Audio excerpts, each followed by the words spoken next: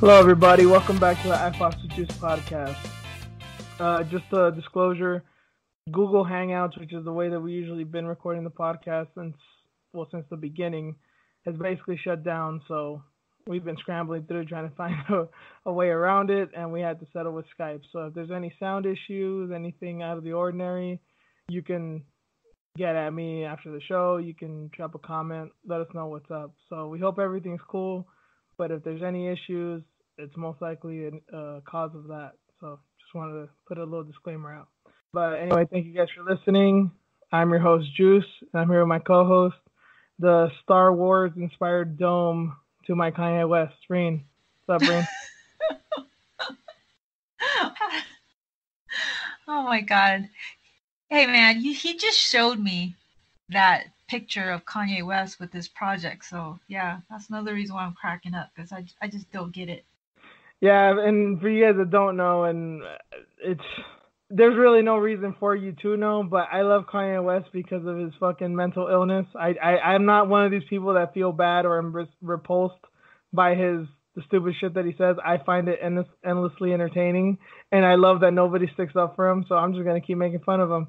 Yeah, this dude thinks that building these, like, old-style Star Wars Tatooine-like huts, these, like, dome houses, he thinks it's the answer to poverty and to the difference in classes and the divide between the rich and the poor. There's nothing that says how he can do this. It's not like these things are self-sustaining. It's not like they're energy efficient. It's not like they're solar powered, that they can... Nothing. The only thing is that there's going to be sun coming in through the roof, which is basically a sunlight, which is something that a lot of houses have. He just wants something that he thinks looks cool, but it has absolutely no purpose. It's so funny, man. He watched Star Wars. He was inspired by Star Wars. Well, actually, Rainy, I mean, you're a big Star Wars fan, right? Yeah, that's why I'm cracking up. I'm like, really? Like, if you had Kanye West money, if you had fuck you money, I mean, would you even think ever about doing something like this? No. Like, to design your house like this, even though it wouldn't hurt you to do it?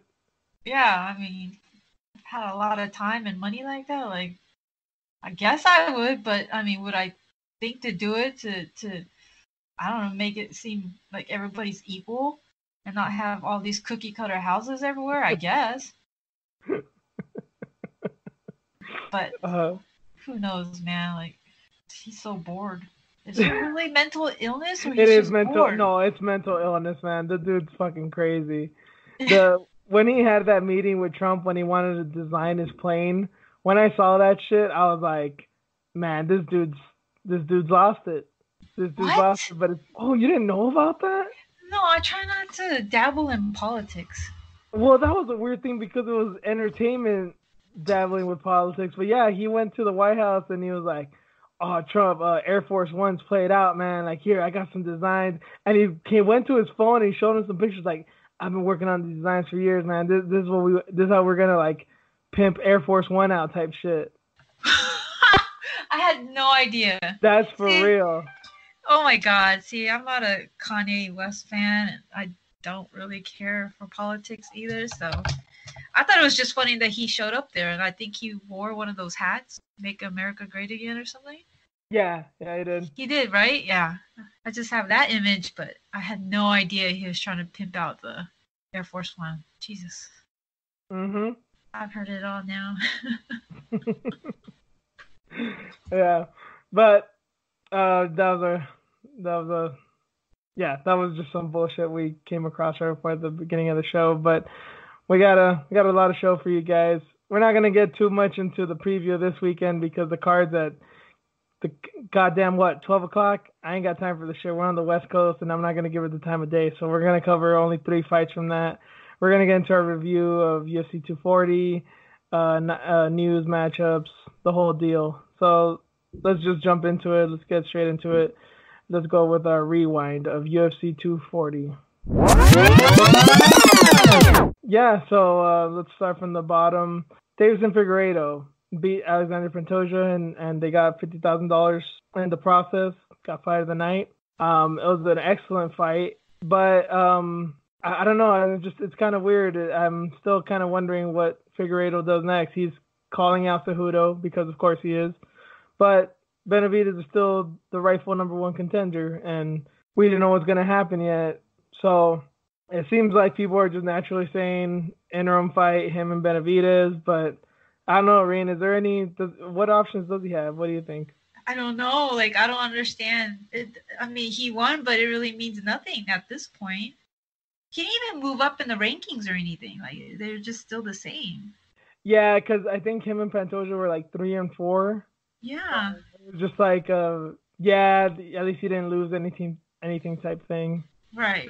So I guess do an interim. I don't know, man. It's so weird. I heard it was a good fight. I didn't get to see it. I didn't get to watch the UFC 240 until the main card, but yeah, it was good, and I'm gonna try to find a way to show it to you. But yeah, you should watch it. If you can't find it, let me know, and I'll see what I can find. But well, the next fight, another fight that we covered was Alexis Davis versus Viviane Araujo. Viviane won a unanimous decision. Davis had her moments, but Araujo she seemed prepared. She seemed prepared, and she did real good. Spoke some English after the fight in her post-fight interview, pretty impressively, I might add. And yeah, I mean, she's definitely a star on the rise. My only thing is, I don't know how they're gonna build her up. You know, I'm of the belief that she should be brought up very slowly, but you brought to my attention earlier about her age, so I'm kind of conflicted now. yeah, she's like 32 years old. But I mean, in the past year, she fought in 3 different divisions, so she can do it all. You know, I'm surprised that she wasn't in even on the rankings for flyweight. She's actually ranked in bantamweight, which I don't understand because she beat Alexis Davis, and I think Alexis Davis is what?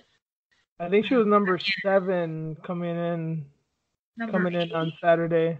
Number 8, and then she moved up one, so she's number 7. So I thought that would just put her right there, like so close to a title fight, but guess not. Yeah, I don't know. Maybe there's something that she told the UFC, I don't want to cut weight, so I'm gonna go to bantamweight, but that doesn't really make sense. I mean, Alex Davis is one of the better fighters at flyweight. If you could beat her, you could beat most girls in there, I think. So I don't know what's happening with that whole ranking shit is bullshit. Shout outs to Steven Rivers, to the WMMA yearbook, for bringing this to my attention this morning, giving me this topic basically because yeah, I don't know. I didn't even know you were the one that told me about her ranking at bantamweight. I guess it could just be a stupid mistake, but god damn it, man! If you can't knock the shit out of a girl in your first fight who's 20 pounds heavier than you, and then beat a pioneer, a legend like Alexis Davis, and you're not even getting recognition for it, that's some utter bullshit. Yeah, I don't get that. Like, why wouldn't you use all that footage and market her? I don't get it. She's definitely marketable. She really is. She's learning English quickly. It seems like. I think she's attractive. If that's a thing, it seems like that's always a thing with women. So yeah, I guess you have that. She's exciting as hell. Obviously, she can knock girls out.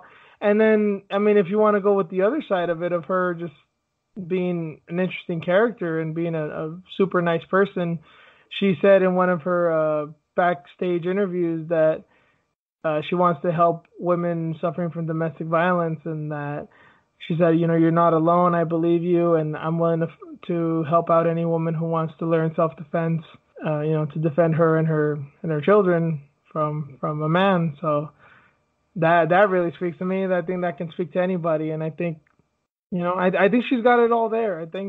I don't know. I'm still conflicted. Even with this, I don't know if they should push her more or if they should just hold her steady. I'm still conflicted. I think they should push her more. I think she can do it. I think she's proved it already. Yeah, her strawweight fight that she fought the past year. It wasn't with the UFC, but still, that she was able to do 3 different weight classes, like make weight for each one. Like, Oh, she had a strawweight fight earlier this year as well?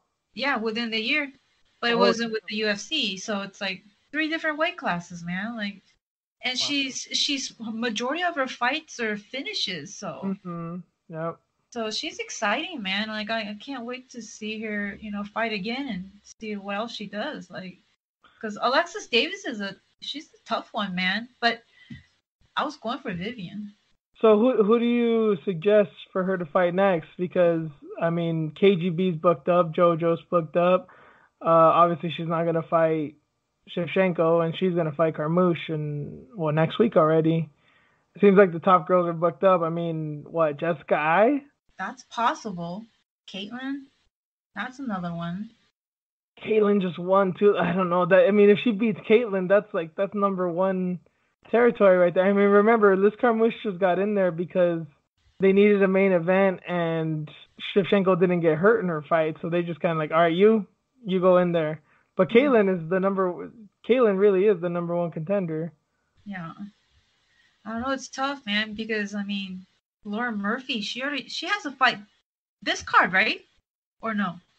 Yeah, I believe I want to say it's the Italian girl, Mara Borello, something like that. I can never say her name. It's like a lot of R's.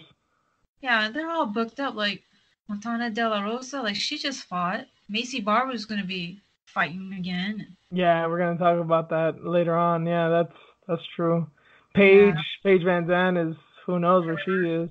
Yeah. So I don't know, man. And yeah, she's ranked with bantamweight, so it's like, what the hell? Jessica Rose Clark, I don't know what's happening with her either. I'm assuming they're gonna put her on that Australia card, but who knows? Yeah, I think she's still recovering though. She broke her arm or something?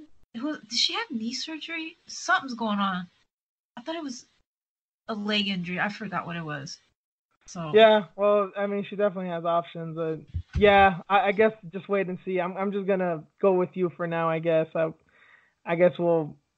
go with you until further notice, until I see something else. So yeah, following you here. Going to the main card, Jeff Neal.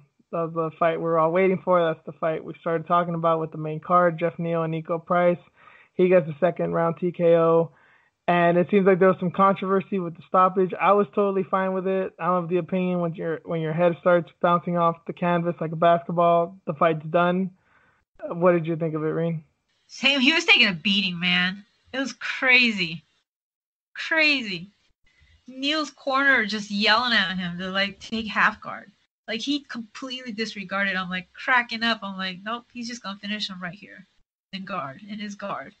And I guess he's been like practicing that or something in the gym anyways. So I think he said that in the post-fight conference. Is like, yeah, he wanted to show off his wrestling. He wanted to show other skills besides striking, something like that. Yeah, and then that like, yeah, he's been like practicing like ground and pound from the guard. It's been a while since we've seen something like that too. I think like the last one I remember of like, and this was a more vicious one, but the last one I remember where someone like got really fucked up like that was when Miocic knocked out Overeem. But that's Overeem. He didn't have the greatest chin. but that's the last time I remember a guy just being in guard like, I'm just gonna fuck you up right here, and then just beat him. That's crazy. So people are complaining that it was an early stoppage or something. Is that why you brought that up? Well, it seemed like Nico kind of complained. It seemed like he got over it really quick.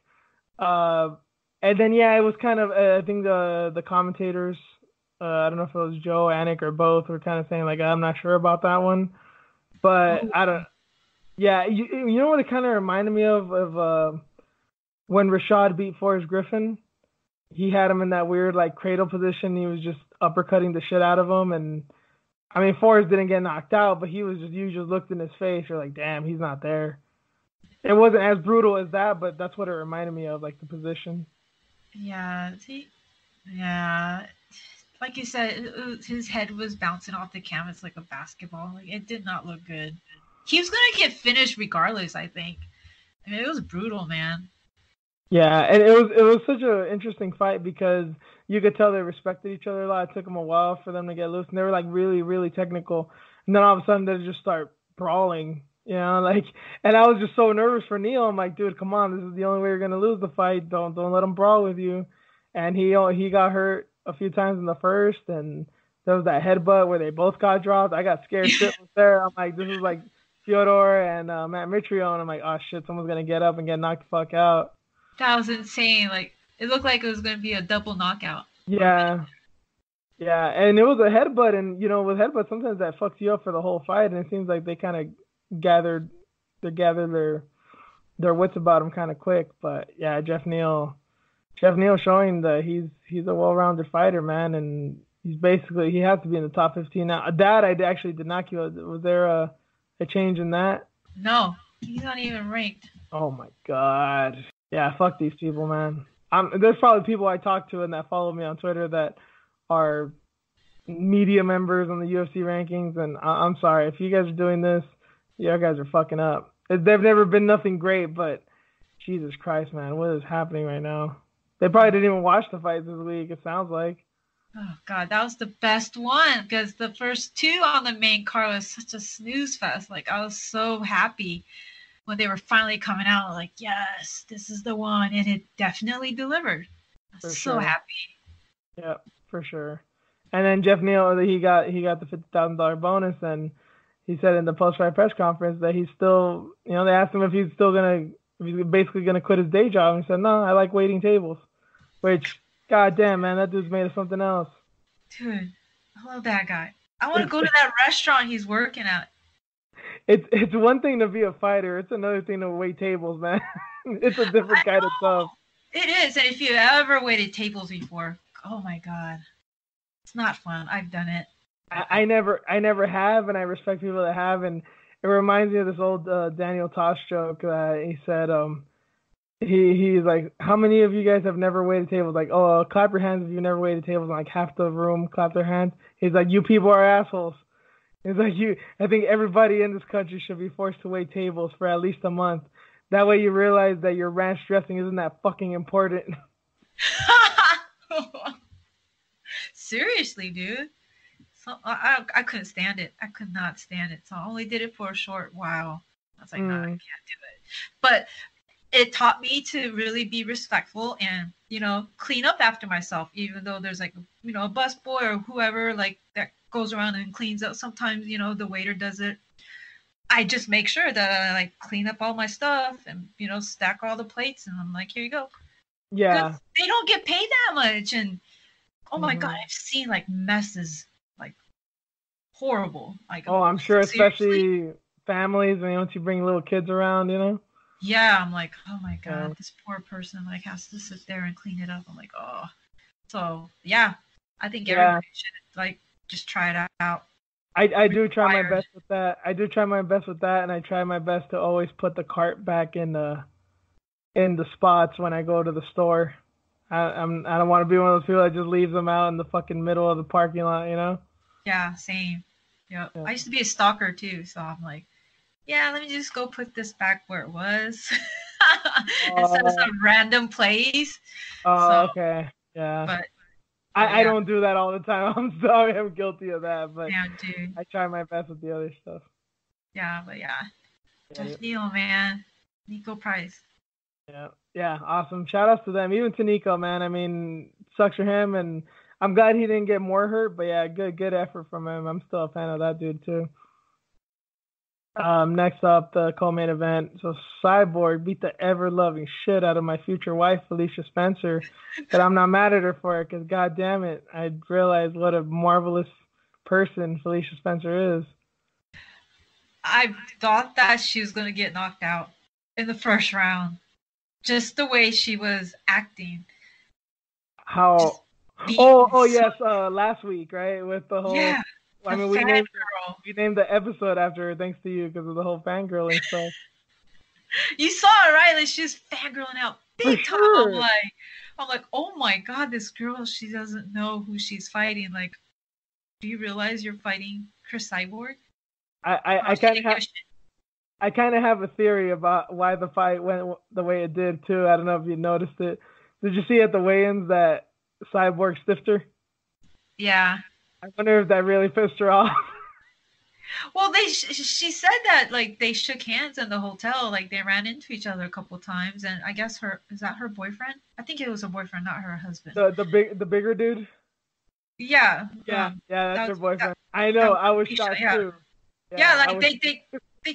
they took pictures with Chris, or he took pictures with Chris, and then I guess Felicia finally ended up taking a picture with her or something like that. But yeah, she was going around like getting pictures with Frankie Edgar and so on, and yeah, media guys, and she's just completely fangirling out. I had no idea that it would go like that.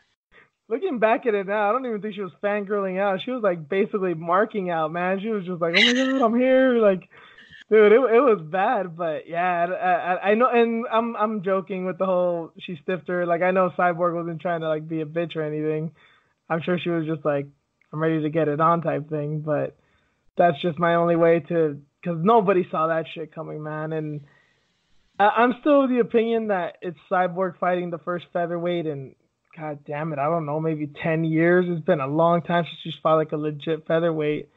And Felicia Spencer's definitely a featherweight, but still, I mean, those elbows she was landing, she the first time Chris had ever been cut up in a fight. And the fact that she was taking, it's not just that she was taking bombs. I mean, there's been plenty. Marlos Kunin took an ass beating for 4 rounds. There's been people who stood in there with Cyborg, but nobody stood in there and traded with her except for Nunes. And she, not gonna say she got lucky. Obviously, she knocked her out. She was very skillful, but she's the only other girl who had the balls to stay in and strike with her. And she's a thousand times a better striker than Felicia Spencer and has Yeah, power. Felicia didn't have no kind of power, not a lot of technique, but just all fucking heart, man. And this is the first time since maybe Dan Hardy where I've seen a fighter lose and I became a gigantic fan. yeah, she made a lot of fans, man, because of her performance and just I can't wait to see her develop more. Really, I mean, she had Chris up against the cage, and She just she was fighting her hands, and then she's like throwing elbows. she's She, 7 fights in her career. She's what, 25 years old? yeah, She's a baby. yeah, she's still a baby, but yeah, she had her up against the cage, and her head grinding into her, and she's just throwing elbows, find her hands and throwing elbows there too. I'm like, holy shit! And taking knees like a champ. I've never seen anything like that before. I'm like, wow. Against Chris Cyborg, what the fuck? I had no idea. So props to her. I know she was getting beat up. She didn't win any rounds, but she definitely won a lot of like fans over. And Hmm. I think that's what the division needs. And I hope that they add other girls to this division and just keep it alive. Yeah, that's a good segue, man. Because honestly, Felicia Spencer and when in basically 2 fights has ended up becoming what they wanted so desperately from Megan Anderson. Yeah, definitely. Like I had Felicia winning that fight against Megan. Yeah, And I think I did too, but it was kind of a thing of like, well, Megan can wrestle. This would yeah, make sense, but I wouldn't be surprised if Megan wins because she still hits hard. yeah, But yeah, I mean, she owned her, and then I guess we could see obviously that it's not a fluke and that she didn't just beat up a can, because if she can hang in there with Cyborg, she's clearly good. right. Yeah, because I mean, we weren't sure. We're like, okay, we'll just go with Felicia because she's a good grappler. Yeah, basically, as most people did. Yep. Damn, right? So Yep. I just hope that they add more because, and then keep her around because who else is she gonna fight? Who else is there? I They mean, need she to can be sign more doing. featherweights. She can fight Holly Holm. She's not a real featherweight though. I mean, I hope they do bring in more and just build up the division around her, especially with the things that's going on with Chris. And I don't know if Megan's going to be around much longer. I mean, especially with this fight coming up. I don't know. I don't know if she's. I'm, I'm sorry. I know that's not supposed to be funny, but I can't help to think about what I messaged you a few days ago. I mean, am I wrong? I know. I'm like, did her visa get? I was even joking about it. I'm like, did her visa expire? Or like, what's going on with this? Yeah, for those of you that may not know, I mean, Megan has had. There's been rumors that her immigration issue has been not exactly kosher. Yeah. So yeah, that may be a weird one. That's a whole other thing in itself. But well, we were talking so much about Felicia, and we're almost forgetting about Cyborg. So especially since this is your Oh favorite yeah. fighter, well, what do you think? Well, what's next?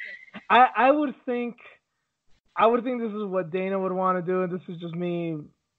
I don't know, being as logical about it as possible. It may not apply here, but I would think Dana would want a one fight deal, and it would be the Nunes rematch, and then that'd go from there. That's what I think Dana would want. I don't know what Cyborg wants. To me, that's the thing that would make most sense. But Yeah. obviously, depending how much she gets paid, Yeah. depending when the fight is, how it's promoted. I know Cyborg isn't just looking for a payday. So, well, what do you think is the most realistic? What do you think Cyborg can do, will do, should do? Obviously, money talks, but at the same time, it wouldn't really just be a one fight deal, especially if she wins the second go around with Amanda. There's going to be an additional because of the championship clause. There's going to be an extension on her contract automatically. Unless they can like negotiate something and say, no, I just want this fight and I want to move on because of the relationship. It's been rocky. It's been rocky for the longest time. And yeah, early on I sighed because being on Team Cyborg back in the day, Cyborg Nation, like when I was really talking, within that group and going back and forth with Chris's team and so on, like some of us did not want her to fight. That we wanted her to just move on because of the relationship. It's like, why?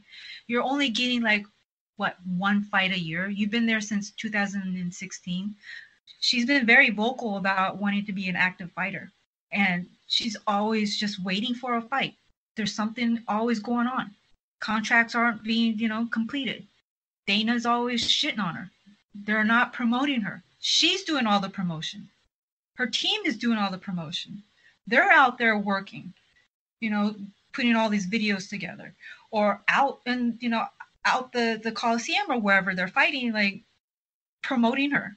Whether it's passing out stickers or trying to get all these fans together, at after parties or pre-fight parties or whatever. Like, I mean, I was kind of part of that too. I've seen it firsthand. I helped out with like the Holly Holm fight.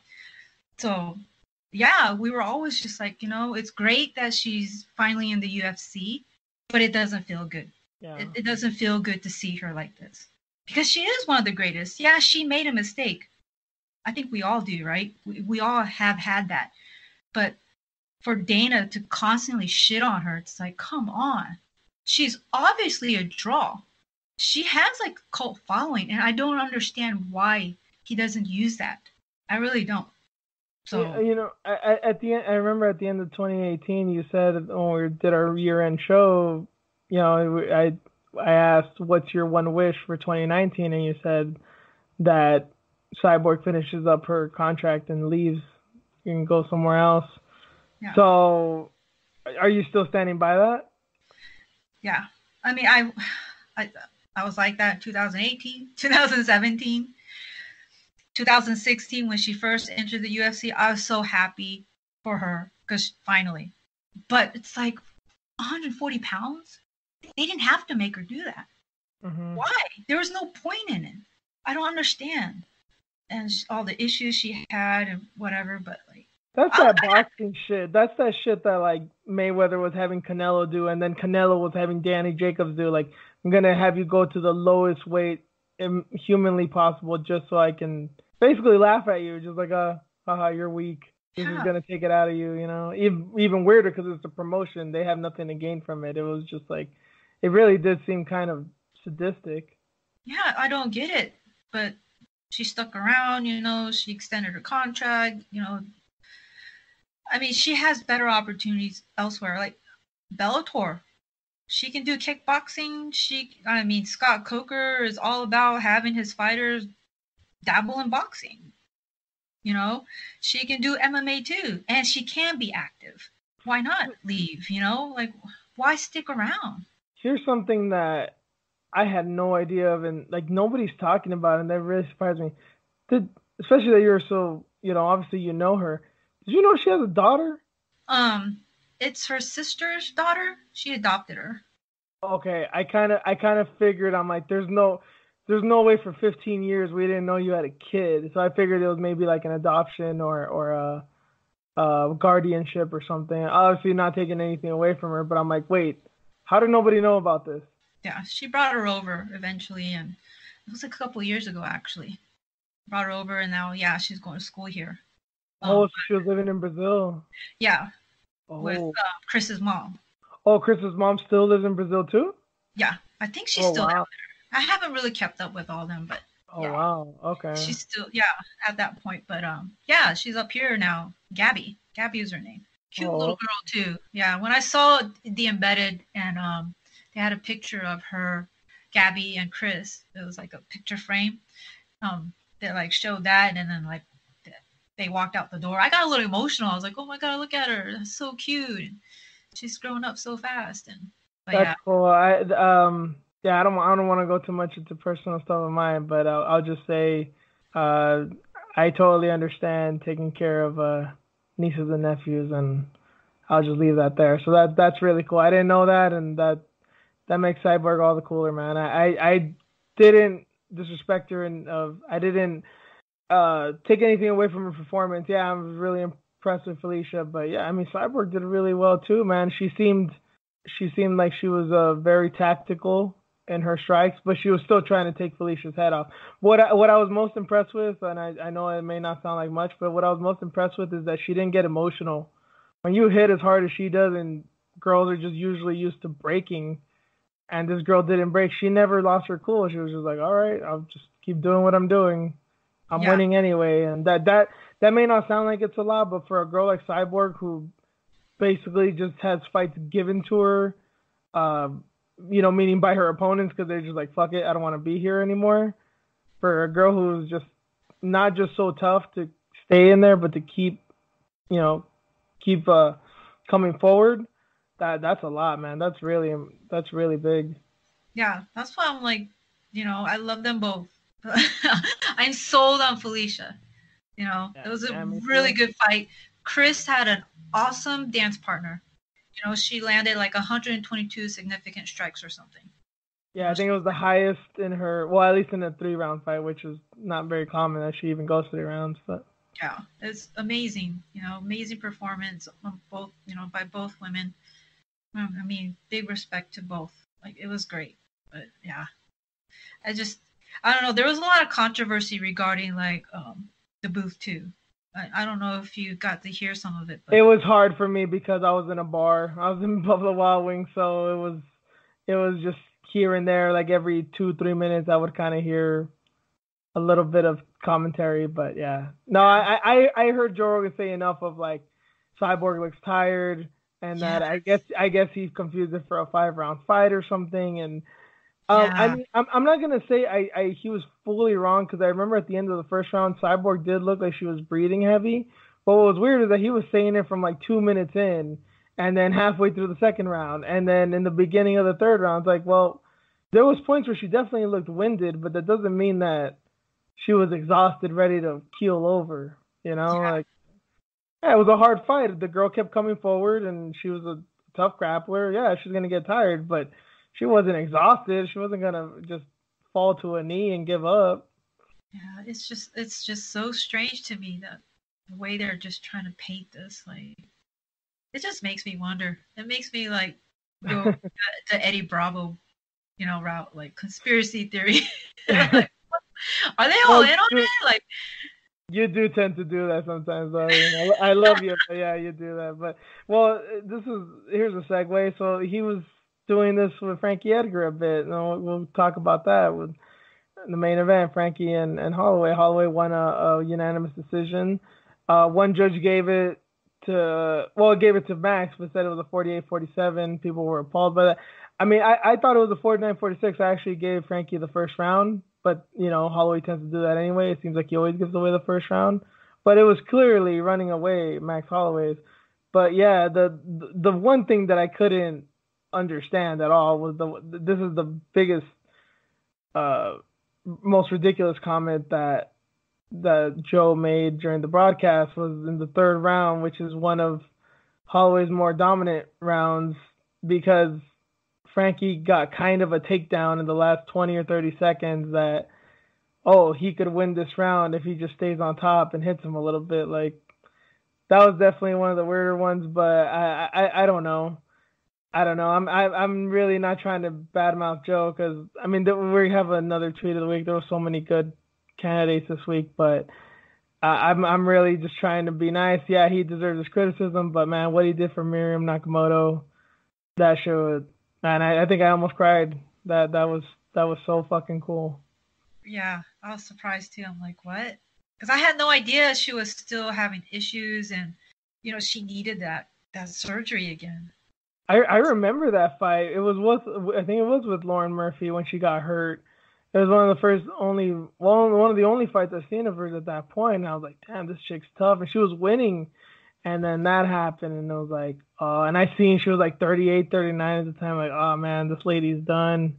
But look at her, man. She will not give up. It's amazing. She's so gangster. But yeah, $30,000 for that stem cell injection or some kind of surgery to get it repaired. So I mean, that's amazing that Joe's like, yeah, here you go. And in Panama, was it Panama, Costa Rica? It's not here. It's in Central America somewhere, but that's a lot of money though, yeah. And he was gonna cover her travel expenses and everything too. So yeah, that's aside from that. Yep. So yeah, I can't shit on Joe, man. I mean, maybe he was high or something, but Canadians might have strong lead. I don't know.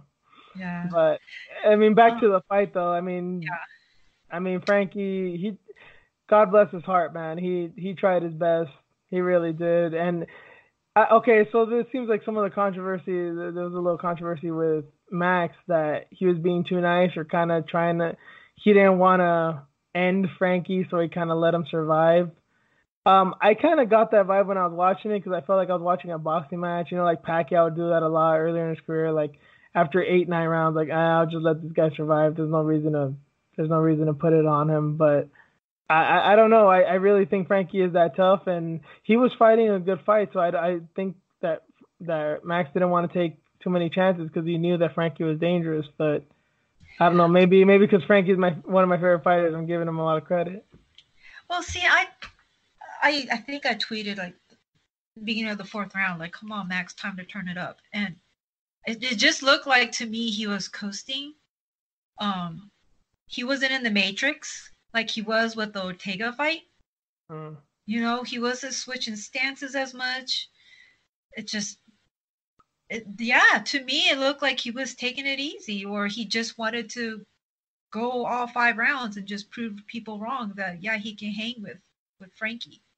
And that is what he said after the fight. They said like, and I don't know who said this. I don't know. Maybe he just saw like one weird journalist saying some weird comments, or maybe a lot of Frankie fans are getting at him that he was gonna gas out and that he can't last 5 rounds of Frankie and this and that. And I'm like, I don't know. I didn't hear anybody say that, and I don't know.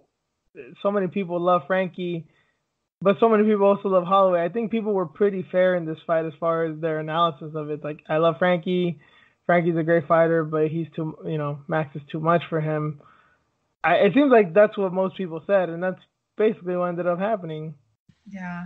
It was still a good fight, but yeah, I don't know what's next for Frankie. Like, they're talking about maybe him moving down.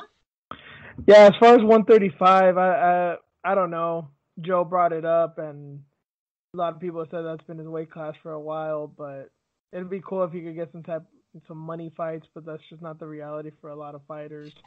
He didn't get that legend status. He fought in the same division as BJ Penn, and he beat BJ Penn fucking 3 times, and hardcores love him, but I don't know, he doesn't have that type of star power, I guess. He never did, and there's people like Aldo, Anderson, early in their careers, they didn't have much power, but then towards the end, they started to get it.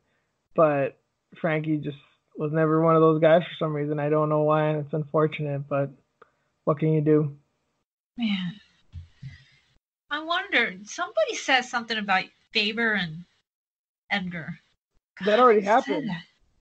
Somebody said that again, though. Like, For what though? I mean, Edgar. money?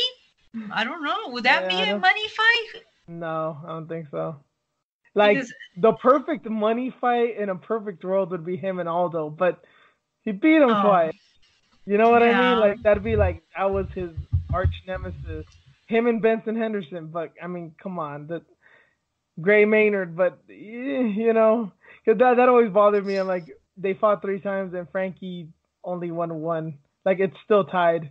Gray Maynard won one, Frankie won one, and then there was a draw. But, yeah, I don't know. Somebody said that because Faber just had like a dominant win and yeah, no, that's something fun. That's one of those like it happens. It happens in boxing. It happens everywhere. It's like Roberto Duran and Sugar Ray Leonard 3. Like there was no reason for it. It was way past their primes. I remember the UFC. These are kind of like lesser known guys, but it was what was his name? Sam Stout and something Spencer. I forget his Spencer Fisher, I believe was his name, the Canadian guy. They went to war twice, and then their third fight was like 5 years later. They were both like 36 years old, and nobody even cared who they were, and it was just a boring ass fight that didn't mean anything. Like that's kind of what that strikes me as. Yeah, true that. I wonder what's gonna happen with him. And well, one last thing about that fight. So Volkanovski, Alex Volkanovski is the clear #1 contender. I don't know if it was Max or a lot of people seem to bring up that could be the co-main event for the Adesanya Whitaker card, but some people are saying that that's not really smart because Max isn't too much of a draw and nobody knows Volkanovski. But I mean, as we talked about last week about that card, I think that could be a monumental event and that'd be a good move. But the big thing is I don't know if Max Holloway is gonna want to take that fight.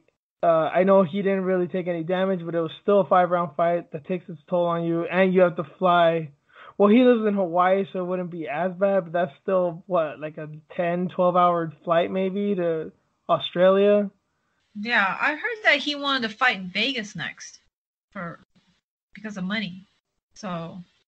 Well, I mean, yeah, the Vegas tends to have the bigger fights, but I mean, it also counts on the opponent. I mean, they'd have to put on a really good card. It seems like they've kind of been fucking Max with the cards, man. Aside from the second Aldo fight, it seems like the cards haven't been that great. That 218 card was legit. You know, Zingano, Overeem, Gagey, Alvarez. That was a legit stacked card. But when he beat Aldo the first time, the Ortega fight, some of these just haven't seemed all that. The cards haven't been that good. Even the Poirier fight wasn't that great. It turned out to be great later on because of his fight, and then of course the Adesanya Gastelum fight. But they haven't really stacked them up, so I don't know. Yeah, I don't know what's gonna happen. I like Frankie too, but who knows? Do you think Volkanovski offers Edgar anything? I'm sorry, offers Holloway anything? I don't know. He's basically Frankie, but stronger and younger and meaner. I try not to think about that fight yet. Like, I know he's gonna be next, but I'm like, think it might be too much too soon or something? Yeah, that's what I was about to say. Like, maybe it is, dude. Yeah, I mean, he fought Aldo, but it seemed like Aldo wasn't even there. Yeah. Do you know how I didn't know about? I knew that MMA wasn't his first sport. I thought wrestling was because obviously he's a good wrestler, but I guess he was a rugby player for a long time. I don't know did you hear about that? No, is that why he's so big and stocky then? You know how big he used to be when he was playing rugby? 210. What the fuck? He was a big boy. And you know how tough those rugby player motherfuckers are, so that explains a lot. Dang. It's just so weird because he's so short, but yeah, that's why he's so powerful. Crazy, man. Mhm. Yeah, I don't know. It might be like a quick. I don't. We'll have to see it. Like that's gonna be interesting. But it's just that Aldo fight. I just have that in my head, and I'm like, I wasn't really impressive. Like, yeah, he beat Aldo, but I Now was you're gonna impressed fight because Max. that showed that he can fight against type. But I also feel like that doesn't matter too much with Holloway because Holloway isn't necessarily a type. There's not one way to fight him. I mean, Poirier showed if you hit hard and you have the balls to go toe to toe with him, you can beat him. But I mean, I guess Volkanovski might have the ingredients, but that's a hard thing to pull off. Yeah. Yeah. Oh man, I wonder when it's gonna happen. I hope not too soon. Yeah. Yeah. October, right? That's a quick turnaround. I think that's Yeah. way too soon. That's basically 2 months from now. That fight happened last week, so you could technically say 3 months, but no, it's really 2 months. It's like 8-9 weeks. Yeah, that's too much. Yeah. So that does it for the review. Before we get into the preview, I wanted to highlight the tweet of the week. It's something that came to my attention earlier today. I totally forgot. I wasn't even aware that Sohee Ham fought in Rising last weekend, and this GIF came up that just made my day, man. Sohee Ham. Here's a tweet. It's by Kyle Johnson at Von Prue. Says Sohee Ham furthers request to atomweight supremacy, crumpling deep Jules champ Tomo Maesawa with a cavalcade of first-round knees. Road FC's Empress has won 4 straight and stopped 3 of those bouts by knockout. Miyu is next. And the gif is just her landing some knees from hell. One to the body, a few to the head. She goes down and then just pins her head against the ring post and just knees the absolute living shit out of her face. It was beautiful. One of the most brutal things I've seen in women's MMA, and I've been a Hamderley fan for a while, so man, that made my day. So shout out to that guy. He gets tweet of the week. I think I saw that. Oh, and then people were talking shit about Jason Herzog, the ref, that like pulled her off and threw her. I didn't see a problem with it. Shit, Wait, he didn't really. Jason Herzog was the wait. I think it was who was that ref that was anyways, I guess the ref like picked her up and like basically like threw her. I would too, man. Yeah. I was gonna kill her. Like he had to stop her somehow, like, cause yeah, it looked fucking brutal, man. Oh, so this is a weird segue, but it seemed kind of appropriate. So I don't know if I told you. My lady told me this interesting story. She's gone to some of these like reffing seminars, and obviously they test some of these guys out. They put like scenarios like, all right, if these fighters are doing this, what would you do? And they put them in like awkward scenarios so they can think on the spot. And she told me that she was at one of Herb Dean's and he was testing this guy about certain things, and it was 2 women fighting, and he told the girls to do something illegal, I think to like grab the fence or whatever. And so she grabbed the fence, kept doing it, and ended up, separating them and deducting a point or whatever. And as he was going to separate them, Herb told the girl, "Oh, push him, push the ref," and she pushed him and like kind of hit him in the chest. And Herb did it with the intention of like, yeah, what are you gonna do if a girl gets physical with you, And I just started laughing. I was like, fuck, that's some fucked up shit to do to a guy on the spot, Wow. And when she told me, I was like, all right, if that was me, I mean, it's gonna be hard in the moment because you're emotional. And you're like, what the fuck just happened?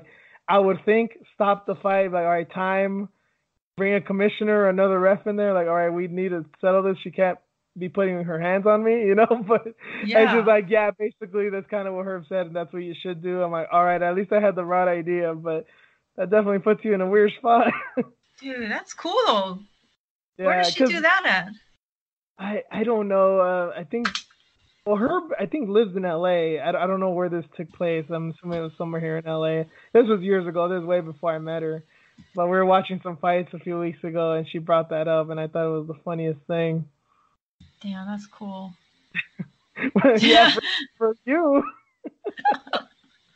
Because, I mean, you got to even think of yourself with that, If you're a female ref and the girl hits you, it's like, obviously you're not going to hit her back, but it really just put you in a weird spot still. Even weirder for a guy. Yeah. Wait, we don't see any more female refs anymore, huh? Well, Kim What Winslow, what happened buried with her. her? They buried her out in the desert or something. Yeah, that was the only one, right? What Yeah. happened? Her and Steve Mazzagatti got married and fucking ran off to a deserted island somewhere. I don't know. Crazy, man. Well, there's that Brazilian ref, Albuquerque. I forget her first name. She always refs in Brazil. I think it's like Camila Albuquerque or something.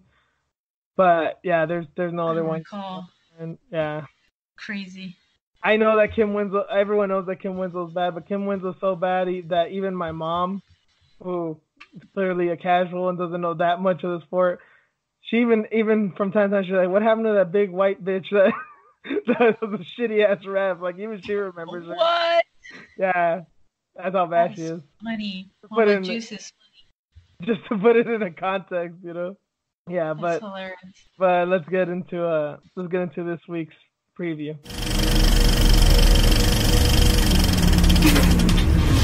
So UFC Newark is happening this weekend. It's going to be airing on ESPN, and it's happening in the morning, West Coast time. So as I said earlier in the show, I don't care too much about it because obviously they don't care about my needs. Sorry, East Coast fans. I said it when it was first announced, and I'll say it again. I don't give a shit about your needs. It's all about me because I'm a That's so. spoiled LA kid. They have to have it in the daytime, right? Because Newark is just bad. You don't want to be there. You don't want to be out there at No, nighttime. no, that's bullshit. That's not why they had it. They had it because this was supposed to be a European card, and for some reason, I don't know, scheduling didn't work out. They couldn't do it over there, so they put it in Newark. And ESPN didn't want to deal with the schedule of like, oh, well, we'll put it on at night instead of in the morning. So they're like, oh, fuck it, we'll have it at fucking noon. Fuck You that still, shit. you still don't want to be out there at nighttime though. True story. Bad. I've heard things about Newark. I mean, I guess I assumed that things got better, but yeah, Yeah, I it's no longer the car theft capital of the world anymore. I don't think. yeah, I remember that. That was like 4 or 5 years ago, right? That wasn't that long ago. Yeah, yeah, Yeah, too much. yeah, I remember that. But yeah, so we're gonna get into 3 fights. There are some interesting fights, but just nothing that was like that compelling. So we're only gonna cover three. We're gonna cover one of the prelims, which is Antonina Shevchenko versus Lucy Pudilova. Man, I don't know. I actually hadn't thought too much about this fight, and now thinking about it, I kind of think Pudilova might take it. I had the same feeling too. I don't know. I would love to see Pudilova win. She's But such a tough girl. I enjoyed watching her fight Liz Carmouche, even though she lost. she didn't do much in that fight. But at the same time, Shevchenko is nothing like Carmouche. Yeah. She's just so she's big. They're both the same size, I think. So But the thing is, Shevchenko's so like ridiculously timid. She's so patient. People talk about Valentina being timid. She's getting better with it. She's learning. And Antonina's still just kind of plodding, and mhm. it only takes strikes when she absolutely needs to. She fights with no urgency. And Lucia, from what we see, especially when you hit her, she gets real mad. She fights like a monster. So Yeah. I know I was watching that Liz Carmouche fight again. I'm like, dude, she's so big. yeah. Yeah, and then she turned it up at the end of the third round. I mean, like that's a little Oh, too that's late. right. Yes, I remember that now. I almost forgot about Yeah, it's a little too late for that. But I just wonder, like, if she can keep up with Antonina, and yeah, she's gonna turn it up and just fight back or sub her. That would be the best bet, right? Because what. I mean, Antonina is all about the striking, so Pudilova's best bet is to just put her on her ass. I don't know if I've seen much of Pugilova's wrestling. I know she can clinch pretty well, but I don't know if I've actually seen her ground and pound and submit girls. I'm sure she could. Shevchenko, Antonina anyway, should be good given with her sister. I believe Valentina's a black belt, and obviously she's got some good grappling and judo skills, but we can't just apply everything that Val does well to Antonina. I want to put my money on Pudilova. Me too. I love that girl, and I like Valentina too. It's just I'm sorry, Jesus. I like Antonina too, but she just has some issues. I don't think she's gonna be all she was cracked up to be. I think they brought her on for the synchronized kicks. Oh my god, I was thinking the same thing earlier. I'm like, it's just because it's what's her name? God, I'm like blanking out. Is it because it's midnight when we're recording? Basically, yeah. It's been a long fucking day and a long night. We've had our own problems. Yeah. Valentina, because they're sisters. I know it's bad for saying that, but I was thinking it though. When I was looking at this, I was like, she's only here because of that. And get ready for the way. Yeah. Oh yeah, that's right. Her sister's gonna be there. For sure. Oh jeez. I'm gonna have to mute it. And Shanna's gonna be losing her mind. Shout outs to Shanna. For anyone talking shit about that girl, you guys are assholes. That girl's amazing. Oh jeez. Anyway, moving on to the main card, co-main event. Jim Miller is fighting Clay Guida. This is the most ridiculous fight ever because these guys have been fighting the UFC for 250 years, both, and they've never fought each other. Yeah, it's finally here. Way past their prime, right? I don't know what to say about this. I don't even have a pick down because I'm just not sure. Well, here's the weird thing about this fight is that, well, there's a certain time, and it's around the same time, like Clay Guida 2011, 2012 was a killer. But then again, Jim Miller around 2012, 2013 was also a killer. He was like at an 8 or 9 fight winning streak. And around that time, that would have been a hell of a fight. And I think they were close to doing it once or twice. But I don't know. I'm trying to think like in the beginning of their UFC careers, even then, even now, like they're so similar. It's hard to pick. They're also in Jim Miller's backyard in New Jersey, so Clay Guida looked good against BJ Penn, but then again it's BJ Penn. Sorry for laughing. You know what? I'm gonna go with Clay. I think that knockout of Joe Lozon, and I know that Lozon ain't what he used to be either, but I think Clay Guida can still surprise people, whereas Jim Miller, he can surprise people too, but it's against like UFC newcomers and scrubs. And Clay Guida, I don't think he's gonna give him that opportunity. I'm just gonna go with Miller. Because Clay went all the way with BJ Penn. He should have finished them, but okay, whatever. Sorry. Yeah, never much of a finisher, but you know. But I bet Miller could have. Oh my god, like BJ shouldn't even be in there, but okay. You know what? We're not even going to talk about the fact that he's booked for a fight because I don't know. Dana saying that this was the last one, and BJ, nobody should care. Nobody should care that he's fighting. Nobody should care that he's probably going to get his ass beat. I don't get it anymore. I really don't. Yeah, I don't get how Dana caved. And said, okay. I remember people kind of gave. I mean, everyone respected Randy Couture when he retired, and his record was like 19-11, which obviously doesn't look good on paper. But BJ record's gonna be what, like 18-14, 18-16, that's supposed to be one of the greatest fighters ever. Like he's really losing that rap, man. He's really, and nobody would believe that he was one of the greatest just by looking at it on paper, right? Yeah, because you go out with, and you see it in combat sports, you know, Ali. Name your guy. They went out probably on a 3-4 fight losing streak, but it was clearly they're way past their prime. But it's like what 8-9 fights in a row. You're gonna be, come on, man. And then the last win you had was against Matt Hughes, who was already on his way out, and no. Anyway, enough of that.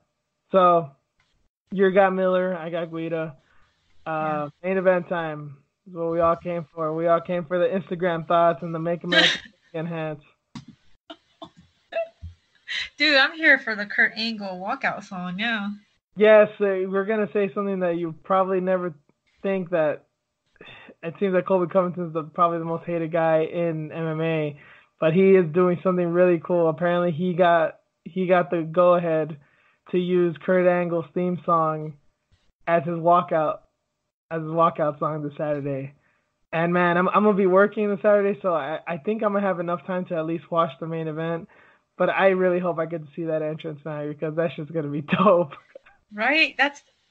I'm looking forward to it. Like, such a genius idea. I don't like Kobe, but this, yeah, The whole gimmick good and move. all the shit, all of it's bad, all of it's trash, all of it is unoriginal. This, Yeah. I guess, is unoriginal too because it's somebody else's song. But no, it actually is brilliant. Yeah. And then, oh God, the Trumps will be there too. Oh, that's right. Holy shit. Oh my Yeah. god. It's a circus, man. I don't know what to say. Like, it was already cringeworthy because of the media scrum, yeah, all that shit talking about Lawler, those girls, like, and then it's, oh, Trumps are gonna be there. Oh, and then by the way, he's using Kurt Angle. I'm like, oh, I perked up. I'm like, cool, okay, got my attention now. I totally forgot about little Trump, little Yeah, Trumps being there. Jesus, yeah. So Jesus. he's really That's. running with this gimmick, man. I mean, I don't know. I don't like it, but I'm not marking out over it like a lot of people are like. Seems people are like, it's so fake, it's so forced, but they hate him. To me, it's just like I don't care, man. He's just another Dylan Dennis. It's just the thing is though that at least he's good, whereas Dylan Dennis is just fucking, well known because of association. Colby Covington is a good fighter. I just don't think he's nowhere near the level of Robbie Lawler. And I know I don't I don't discredit his cardio and his wrestling ability. He is really good at that stuff, and he's willing to throw, even if it is ridiculous and ill-advised at times. It could work against Lawler, but I still think he's got enough power and at least enough nuance and timing to be able to counter him and give him the old beatdown. That's what I'm hoping. I'm hoping there's a knockout. I don't know Lawler just, why. I know Lawler's had flying knees and head kicks and all kinds of knockouts, but I want it to be like that Matt Lindland knockout. I don't know why, just like that overhand right, falls to the floor, hits him another 2 or 3 times. The Matt Lindland knockout was really hilarious too because he was holding onto his feet and then he put it down gently after he knocked him out. yeah, it would be so great if Kobe gets knocked out by Lawler in front of the Trumps. One of It the just, greatest things that could happen is I don't know if you've ever seen this one, Reen, when Lawler knocked out Frank Trigg. no, I don't remember that one. You Yeah, probably seen it, but you didn't know. yeah. So I think it was like the fifth round. It was like the last minute of the fifth round. They were going at it, and they just started swinging, and Lawler hit him with like a left hook and a right hook, dropped him, was hitting him on the way down, and he was clearly knocked the fuck out, dead. And he looks at him, and he takes like a second, and he looks at his hand. He's like, you know what? Fuck you, and he just uppercuts him right in the face as he was sat down by the corner. That shit was hilarious and kind of terrifying. I think it was Caposa for like a long time. Every time there was fight week, he would put this man is fighting this weekend, and there was a slow mo of that last punch, and then after he hits him, there's a slow mo reaction of Robbie Lawler just evilly laughing. Oh my god, I gotta see if he posts it.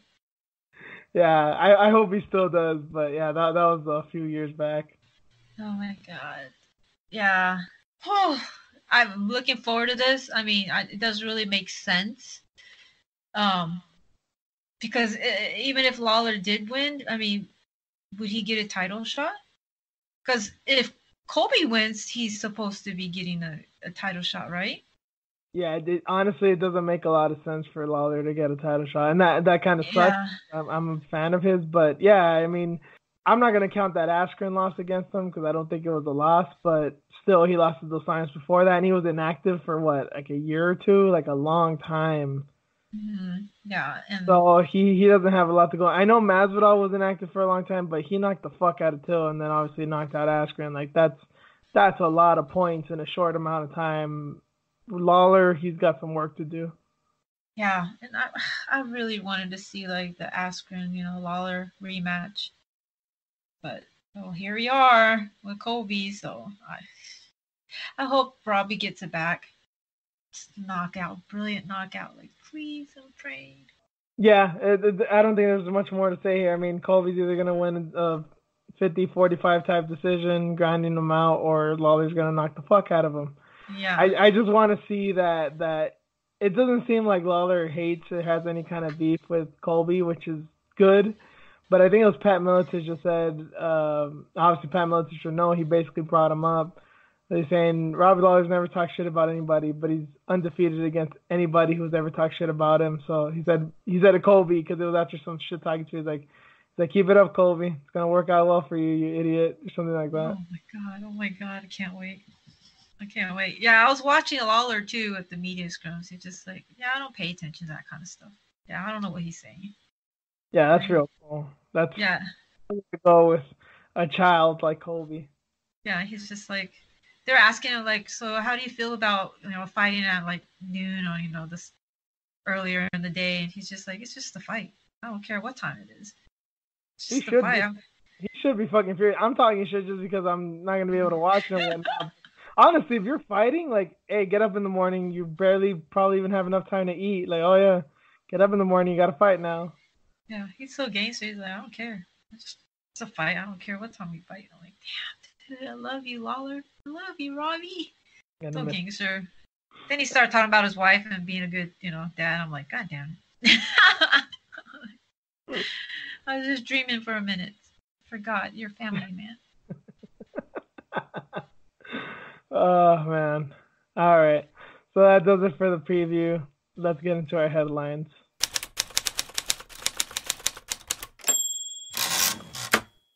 And first up, we got Mackenzie Dern. She's back, folks. It's been like 2 days since she got pregnant, but she's back. 2 days. I mean, shit. You know what, Reen? Okay, so let's actually talk about the actual headline. So she looks like she's coming back against Amanda Ribas for the San Francisco card on October 12th. That's the Joanna Jędrzejczyk, Michelle Waterson fight. This fight's supposed to be a strawweight. I'll let you go from there. Damn it! Is she gonna make it to the scale? Seriously, oh my God, I don't know. I don't know how she's gonna do it. I mean, she had problems before making weight, and she didn't have a baby. Yeah, problems, quote unquote problems. Challenges, or whatever you want to call it. Eating, like, her habits were bad, right? So, I mean, props to her for doing this. If she makes weight, great. Maybe she's going to take it seriously now because she has a baby. She's trying to be a good role model. But dang, that's tough. I was surprised when you told me it was strawweight. Well, I don't know why. I just assumed, I'm like, this has to be flyweight. And I partly assumed that because she basically was a flyweight when she fought Amanda Cooper last year. And I'm like, well, yeah, she's coming back from just having a baby. Why is she going to rush to make weight when she wasn't even too keen on doing it in the first place? Now you got baby weight on you. If she can do it, and especially if she can win, Jesus Christ, I will take back everything I've said about her. But that is a mighty tall task, man. Yeah, see, it makes me wonder, like, is she still breastfeeding? Like, even if she's not, her boobies ain't going to be all they're not going to be all hard. They're going to be fucking plump, and yeah, that's going to be painful. Yeah. I don't know. It's just like all kinds of things just come up. Like, if she is breastfeeding, like, does she have to pump before she gets out there? And is that going to be like added weight? And like, when she gets on the scale, like, how does that work? Because I don't think we've had any female fighter like come back so soon. Even Juliana Pena was out for what, a year? A little over a year or something like that. Michelle Waterson said that she was breastfeeding when she came back in her first fight after her baby, but it wasn't in the UFC. I don't even think it was an Invicta, but yeah, I mean, I guess it's happened, but Jesus Christ. Oh, jeez, man. Yeah. Insane. Yeah. Yeah, I think there should be a rule against that. I don't know, but obviously that's weird because it's like, let me see your tits kind of thing, and yeah, I get it, but yeah, Jesus, that's bad. Extra padding in her sports bra because she might leak, like, because it's so soon. Did she get like sidekicked in the boobs and have like milk squirt like on the fucking crowd or something? Is that possible? I don't know. I've never seen it before. Like it maybe. I hope we don't. Like I just wow, I have so many questions. Like, did you stop breastfeeding, or like did it not come out, or is the baby on like formula now, and that's why you're good to go now? And I have so many questions. Sorry, I was a mom before, so I get it. Props I mean, to I'm still a mom, but duh. Yeah, props to the dad. I mean, I'm assuming the guy's still in the picture. If he's doing all this on his own, Jesus, man, you're gonna get a glimpse into a woman's world, you know? crazy, man, crazy. Yeah. Oh Well, Lord. hoping for the best, and just hope that. I mean, I don't care whether she wins or loses. I just hope she gets to the fight, makes weight, and Yeah. performance, I guess, and we'll take back everything about them, you know. Yeah, Those seriously. cupcakes in Brazil. Too funny, man. It's like past midnight, folks. Sorry. Yeah. Another headline. Dana White was asked about the possible Conor McGregor and Jorge Masvidal fight, and he says that he doesn't like the fight, that Masvidal is too big for McGregor. When I first thought of this, I'm like, wait a minute. Isn't like Nate like 6 foot tall, and Jorge's about that tall too? Diaz is about 7 feet tall and about 300 pounds. I'm like, he had no problems fighting Nate twice. That was fine because it was a money fight. Yeah. Yeah, and then I guess Chael said something that it's just probably like, I can't even think right now. He was being kind of like Eddie Bravo-ish about it, and he was saying like, what if Dana said this not to protect Conor, but to piss him off, because this way Conor's for sure gonna take that fight. Like, man, you're not gonna take this fight away from me. You're saying that he's too big. Fuck you. I'm gonna prove that he's not. I'll fight him. Yeah. Like crumbs, man. Just dropping little gems here and there so he can push Conor into taking this fight, because it would be a money fight for, I think, both of them, right? Conor's a name. Jorge is like knocking people dead. I mean, those are the two big names other than John Jones, correct? Am I wrong? Well, that's definitely the biggest fight they can make right now. I mean, I know people would probably say Conor and Khabib, but I mean, we all know that ain't happening. That ain't right. That's not supposed to happen, you know? Yeah. But this just is fun. Yeah. I mean, I dig it. Hopefully it'll happen. Because, I mean, realistically, like, Conor's 5'9", Jorge's 5'11". There isn't much of a difference. Yep. So. Yeah, and Masvidal's gone on record say that he only cuts like somewhere between 10 and 15 pounds. He gets in shape for the fight and then cuts only like 5 or 6 pounds during fight week. So he's not like this gigantic guy. Yeah, I dig it. I'd watch it. Yeah, that'd be fun. Doubt it happens, but yeah, it would definitely be nice. Another headline: Poliana Botelho and Marina Moros has been scrapped off to the UFC 241 card. That's the Anaheim card happening in about 2 weeks.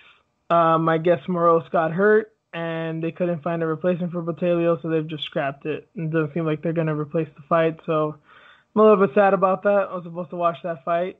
I'm going to that event, so always sad when a women's fight gets scrapped. But yeah, I don't know what would have happened in that fight.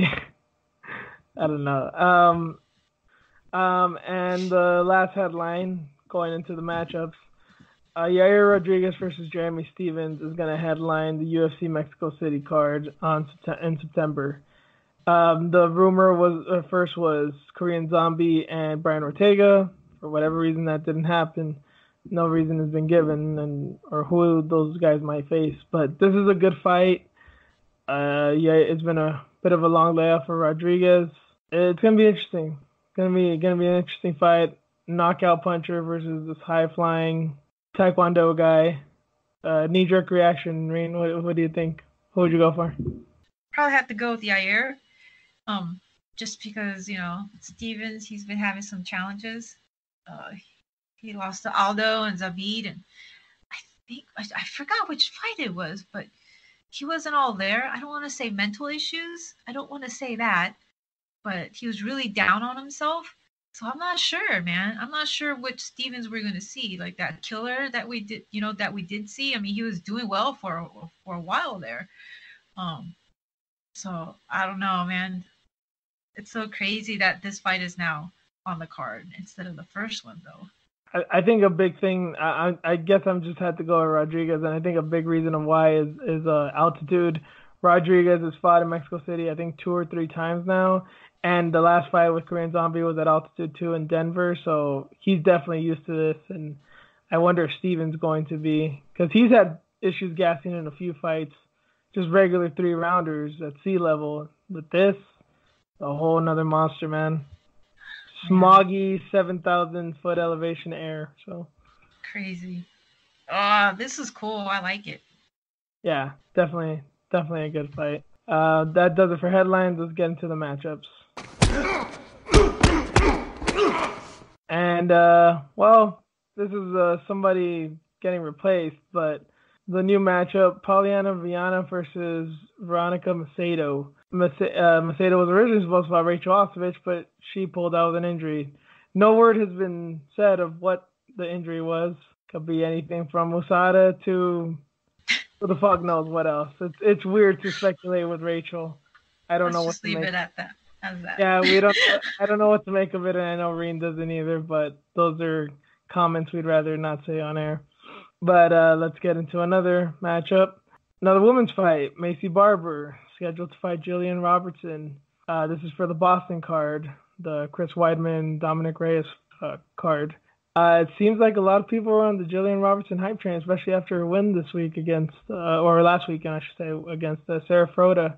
What did you think about this one? I like it. It's kind of finally Macy gets a fight, man. I thought JJ was a good fight, and obviously she got tested there and she still won. But I don't know. Jillian is a good grappler, obviously, but I feel like that's all she is, and kind of hard for me to see her win. I know that Macy's talented, but the thing is she's very strong and athletic, and that gets her far. And Jillian's not really strong or that athletic, so I don't know. I just feel like it can go bad for her, but I really hope I'm wrong because I still want to see that girl lose. And Jillian Robinson seems like my kind of girl. She's just scrappy and the unathletic type, which I tend to like. So if she wins, I'd be ecstatic. That's so funny. Silocast, he's on Twitter. He called her the fake Randa Marcos. Well, that's funny. Oh my god, I saw that tweet start cracking up.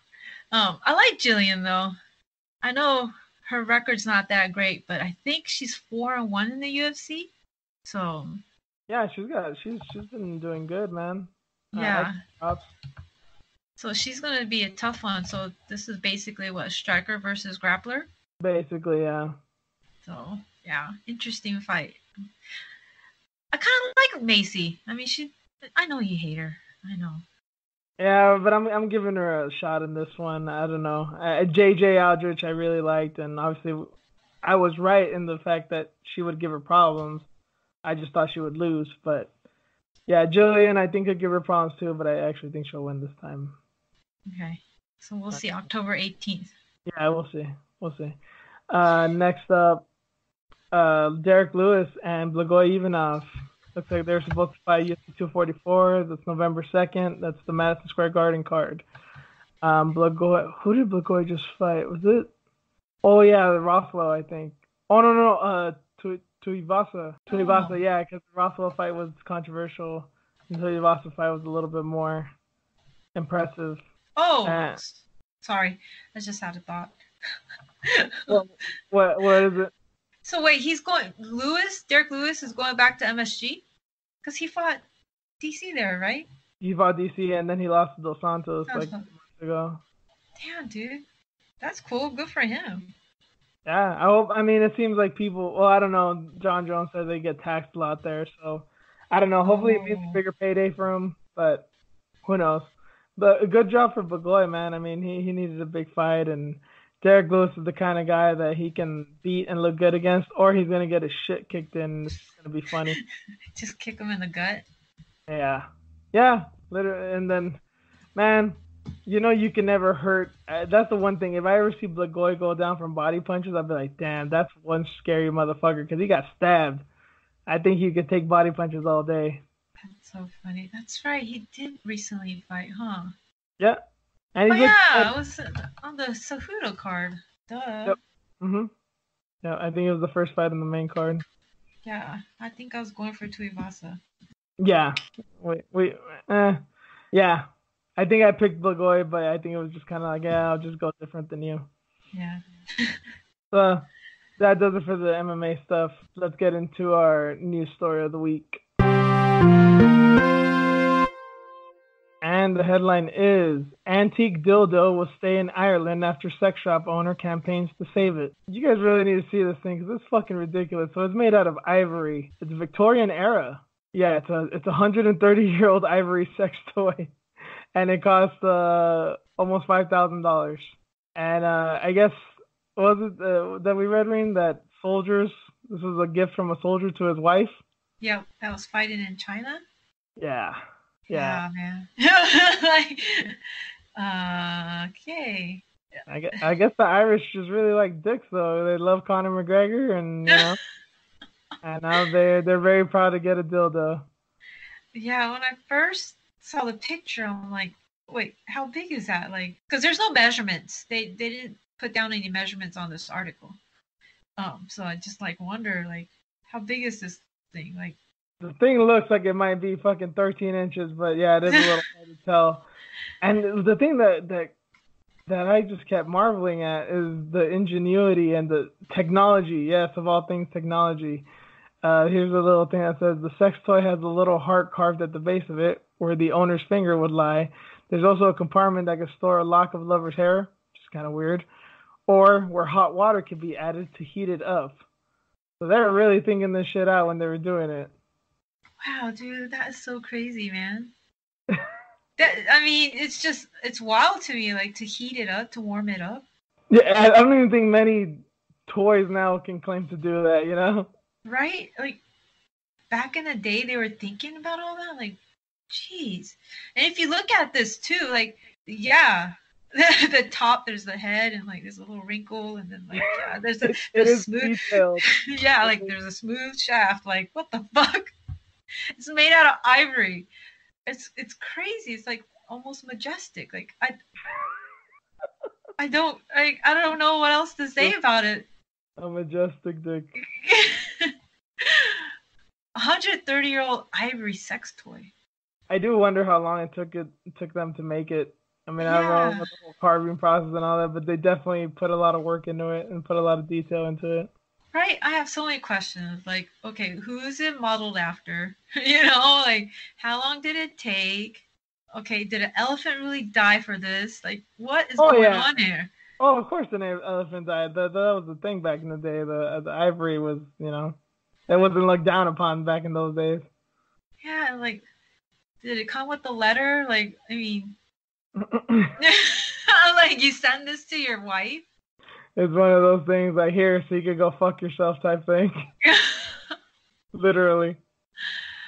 Oh my god. Yeah. It does sound ridiculous, but the more I thought about it, I'm like, yeah, this is pretty romantic, man. Your guy's off fighting. Obviously, he can't do nothing for you. He's here, take care of yourself. Right. It is kind of romantic in a weird way. Yeah, you gotta be one confident motherfucker because this thing looked like it's the Hitachi of yesteryear.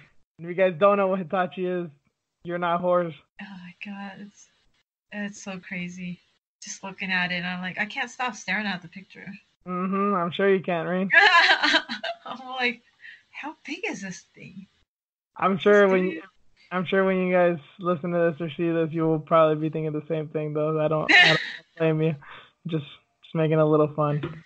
But yeah, that's that I think that does it for tonight. We gotta. I think when you start talking about ivory dildos, that's a good way to end. You can't top that. So, dude, my cheeks hurt from smiling, staring at this thing.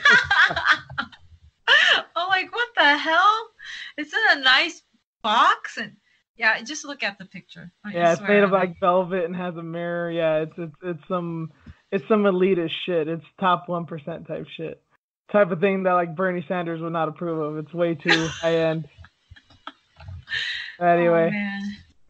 Anyway, that's gonna do it for us tonight. Thank you guys for bearing with us. I know it's a long show and it was even longer for us to record it. It's been a hell of a day, hell of a night, and I appreciate for any of you guys that stick around. Please like, retweet, subscribe, share, review, anything you can do. You can find us anywhere: Stitcher, Spotify, Spreaker, iTunes, or I think it's called Apple Podcasts now. But we're basically across all platforms. You can find me at Juice_MMA. Reen, where you at? Fox with you on IG and Twitter. And you can find the podcast account at iFoxWithJuice on Twitter and Instagram as well. I might have some things lined up. I know I've kind of made some false promises in the past or just been caught up. Trying my best right now though, and just keep your eye on my social media. Something might surprise you, but yeah, that does it for us tonight. Again, thank you guys for sticking around, and we'll catch you all next week. Later. See ya.